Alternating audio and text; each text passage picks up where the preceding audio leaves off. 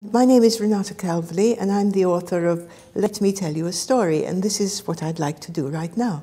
My experiences during World War II were not very happy experiences. I was a small child who was left alone in the ghetto after my mother and grandmother were taken away to Auschwitz.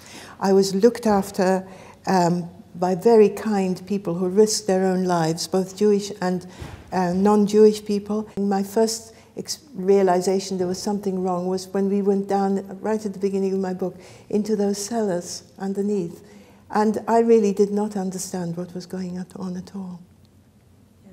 And then, of course, the ghetto. And again, the ghetto because both my mother and grandmother disappeared. The ghetto because I lost a canary.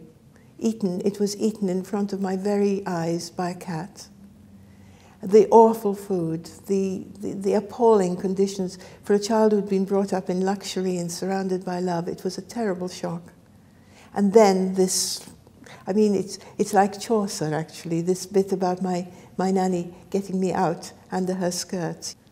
So they were all very personal memories. I mean, I had no really idea of the political situation and why all this was happening. It was just happening. I think that's how a child thinks, isn't it? Yeah. A few years ago, we were sorting through some papers and the photograph fell out, covered in something. I opened the photograph and it was a photograph of my mother, which I didn't remember seeing before, which I have given you here.